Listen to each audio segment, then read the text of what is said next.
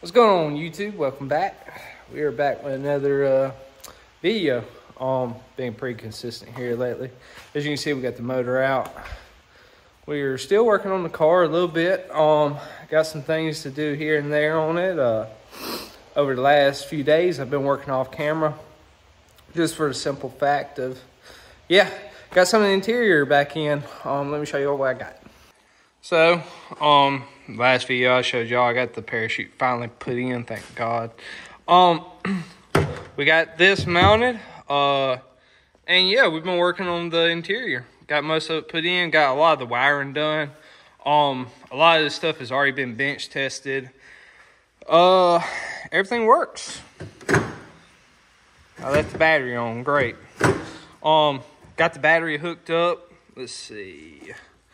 Got it hooked up, got it run up to the front. Got the relay panel hooked up also. As y'all can see, I got the positive wire.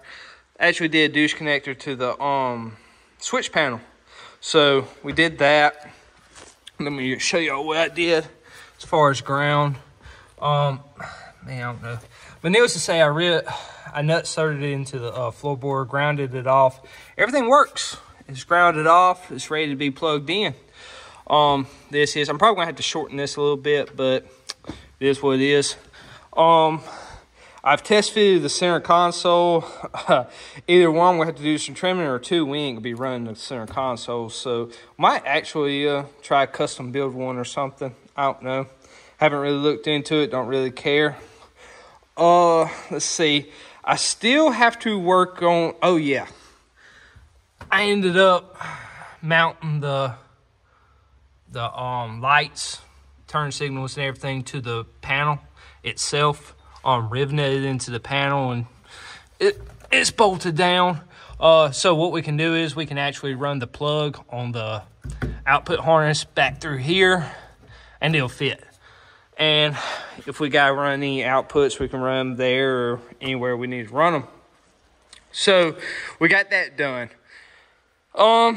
Still gotta work on running other wires. I think I'm gonna actually end up running all of the turn signals and everything off to the driver's side instead of coming up through this hole, because we're gonna have enough coming through there. We're gonna have our wastegate. All the wastegate stuff's gonna be coming through there. We're gonna be running just sensors, everything like that. So yeah, that's what I've been working on off camera. Got it fairly cleaned up. Need to put the tag back on. Next thing I need to do is I need to work on getting a tie down for the battery so it can be legal. I'm probably gonna end up having to get a bulkhead, firewall, whatever, before something gets said to me. But yeah, so that's what I've been working on, and let's get started on what we're gonna be doing today. So yeah, today is the day, finally. I've been waiting for a couple weeks now, just gathering parts, man. That's all we've been doing, gathering parts. We're gonna be putting the motor back together. Let me show y'all what I got.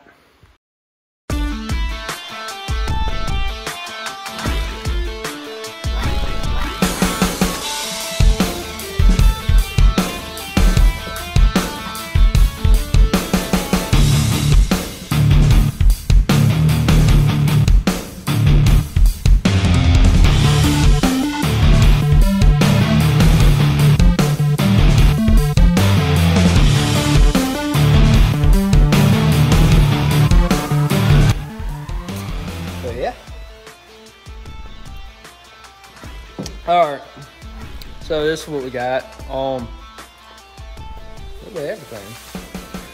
We ended up having to get a new oil pan.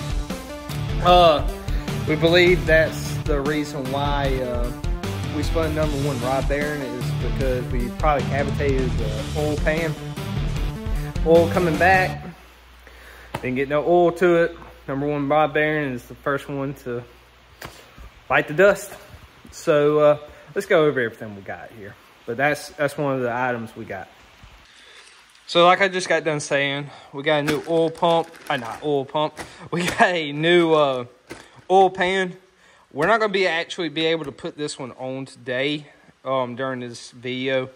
Just because of the simple fact I got a bung on the way. Got everything to hook up to the turbo. We actually got a new valley cover. Nice ICT billet valley cover. Got a new one of those. I thought I was going to be able to use the other one. No, I was wrong. I could have used the stock one, but why not? Got 2 sets of water pump gaskets, just for the simple fact of when we put the motor plate on, we got to sandwich it between the water pump. Got front, rear timing cover gaskets. I'm going to replace the rear main seal. I got my LS9 head gaskets. These are all I run on the 6.0s. So I get all my stuff from L Acceleration as far as gaskets go. That's all I've been using them for years, ever since I had my 5th gen. Got us a nice oil pan gasket. We got same cam, different motor. Lifter trays, got my lifters, got my GPI heads. We're still going to be running those. I got my Holley intake. Oh yeah, seeing as it's Gen 3 motor and cam sensor goes in the back, we just went ahead and ordered us a plug, nice little plug. So we'll be able to use that in the future for anything. We are going to be reusing the 4X timing gear with the 24X tooth reluctor. I'm going to have Dakota change all of that up in the Holley so we can fire it off. Same timing cover, oil pump. But yeah, so we're going to go ahead and get started. I've got to take out the 2 bottom ones so I can put the dowel pins in, and we can go ahead and, well, actually, I still got to do that, but we're going to start with the cam. We're going to get it in time and get her ready. So that's what we're going to do. All right. So the first thing that we're going to do, we're going to go ahead and loop this thing up. Rather be safe than sorry.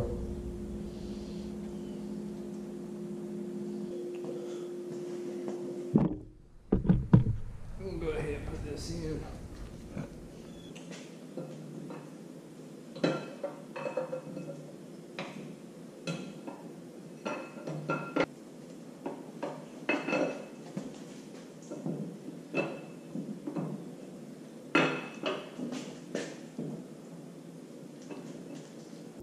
All right, so now that we got the cam in, I got all that assembly lube on me. So, next thing we're gonna go ahead and do, probably gonna go ahead and put the lifters in and go ahead and get those set. That way, we can go ahead and start putting the timing gear and everything on. I failed to mention earlier that I do have a retainer plate. If you reuse these, you're wild. I stopped dropping it. So yeah, always get one of these, like 10 bucks on Amazon. So we're going to put the retainer plate in and torque it down. I think it's like 15 inch-pounds for these star bits. I got the recessed ones because I think they look cleaner. Ain't like you're gonna see it, but it is what it is. So I'm gonna actually make sure I look up the torque specs so I can get these right. It's not something you want to mess up on, guys. So that's what I'm gonna do, and we're gonna put the cam retainer plate in and put the cam gear on and line it up. I have to put the motor in top dead center. I gotta get the hoist to lift it up some because I still got the flywheel on and it's hitting one of the legs on the bell housing piece. So that's what I'm gonna do. Go ahead, retainer plate, get it lifted up so I can turn it over. All right, just to verify the timing, and I just want to show y'all. I mean, everything's good. Also, we got the lifter trays put in. As you saw, we got them. We got the bolts torqued down. Let's see. I still need to torque these bolts down, but I wanted to be able to turn the cam. So 2 dots are lined up. we got that taken care of. But yeah, she's top dead center now, guys. Slowly but surely getting everything taken care of. I mean, there's some wear on the cylinders, but I mean, I trust it. At least we're gonna go at least 15 pounds with it. I'm going to torque these bolts down, make sure it's in time, put the timing chain on, and we should be good. Start putting everything on. I'm excited. Get head gaskets on, put the heads on. We'll be rocking and rolling, guys. So I'm going to continue to do that. Get these torqued down, and we'll put the head gaskets on and start putting the heads on. Well, guys, as you can tell, I've got the heads on. They're not bolted down or nothing. We're fixing to get started on that. Got the oil pump on. Just simple shit. So we're gonna be having oil pressure here soon. So what I'm gonna do is I'm gonna put you on a time lapse and start bolting these heads down. What I tend to bolt them down to is 25, 50, and 80 pounds.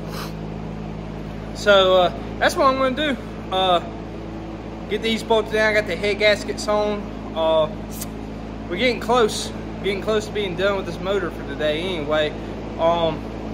So yeah, I'm gonna put y'all on time lapse and get started.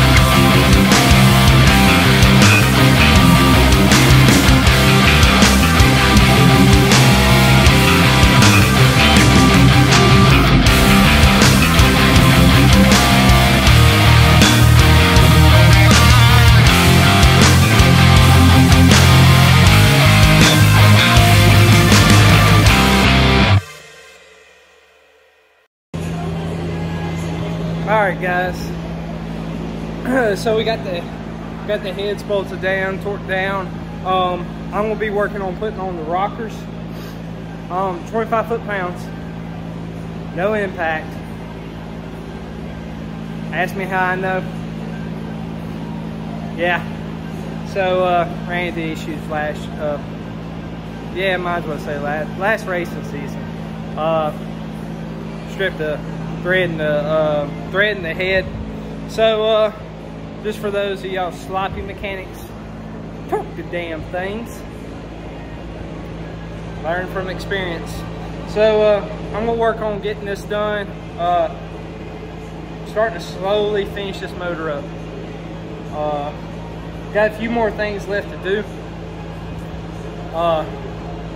Then probably it's gonna be a few days for me, like one clip for y'all. I'm going to take my oil pan. Well, I'll show y'all before I turn to the next clip of it getting welded. I gotta take the oil pan to Dakota. I'm gonna get him to weld up the return oil bump. So that's what we're gonna do. I'm gonna torque up these rocker arms and finish putting this motor together.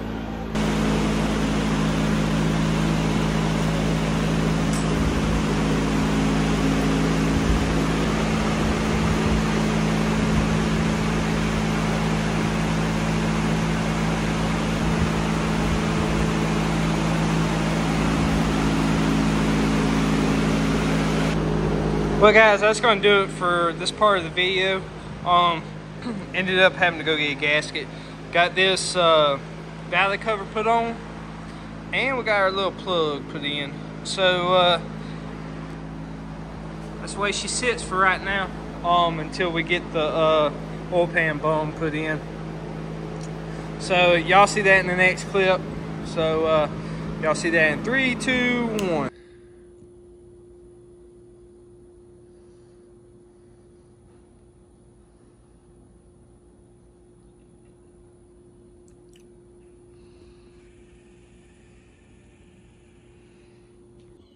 And that, and like that, we got our oil pan. Got the fitting, dash 12, like it's supposed to be on there. Gotta take that off. So, yeah, this is gonna wrap it up for the video for the most part. We got, daggone, we gotta clean up the surface right here, get it all nice and smooth, and put the gasket on.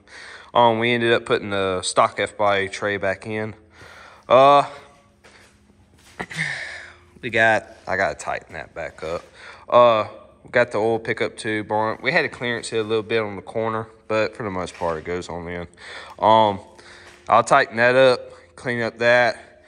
And another thing with this pan, they make a kit. I guess I didn't pay that much attention to it, but they use socket cap bolts. You got M8 and M6. M6 is for the back that goes through the rear main cover. If you don't get the kit with the bolts, you'll have to order some. They do use the regular ones that come off the stock oil pans, but the rear ones, because they go all the way through the oil pan, they're long as fuck. So yeah, I am going to clean that up, tighten down the oil pickup tube, and put the gasket on so we can actually flip this back up, get it off the engine stand, and so I can replace the rear main seal. But that's gonna be a wrap for this video, guys. Hope you like it. We got the motor all ready. So next thing up is we're going to be slapping the motor in next video. So yeah, and as you can see, I've been working off camera. Got my headlights, we're starting to get it put in. Yeah, got the nice little connector right there mounted, so if I ever have to take them out or take the wiring out or something, I can just disconnect it. So yeah, that's gonna be a wrap for this video. Hit that like button if you like it. We'll be continuing on. If you ain't subscribed, want to see more Camaro content, just hit that subscribe button. Got any comments, comment down below, and we'll see you next one.